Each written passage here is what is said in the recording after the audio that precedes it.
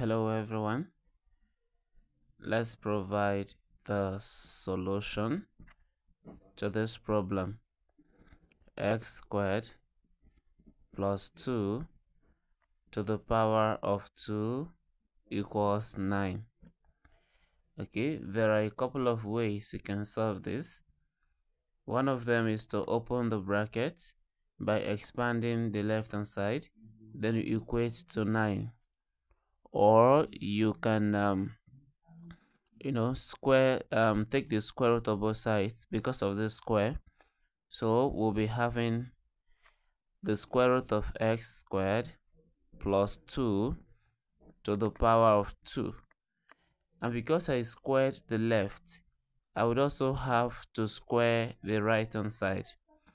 But every time you square the right hand side, you would have, every time you take the square root of the right hand side, you would have to take it positive or negative.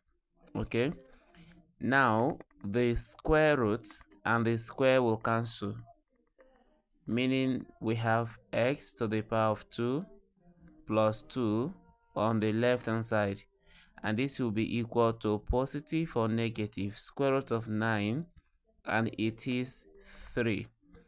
So from here we are going to have these two equations: x squared plus 2 equals 3, right? Or we have x squared plus 2 equals negative 3. So these will be the two equations that we're going to deal with. Let's deal with this first.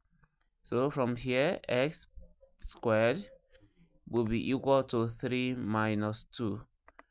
And this means that our x squared is equal to 1. Now we will take the square root of both sides like I did before, just to eliminate this square. So we take the square root of x squared, and then on the right we take the square root of 1, but then it has to be positive or negative. This will go with this, so that x will be equal to plus or minus square root of 1 is 1. So this is to say that we have x to be equal to 1 or minus 1. So we have two solutions from here already. Now let's go over to the other equation, which is x squared plus 2 equals negative 3. Now this means we have x squared to be equal to minus 3 minus 2, meaning that x squared is now equal to minus 5. But mind you, we are looking for the value of x, not the value of x squared, right? So we take the square root again, square root of x squared, which will be equal to positive or negative square root of negative 5. And this means this is going so that x is equal to square root of negative 5 or negative square root of negative 5.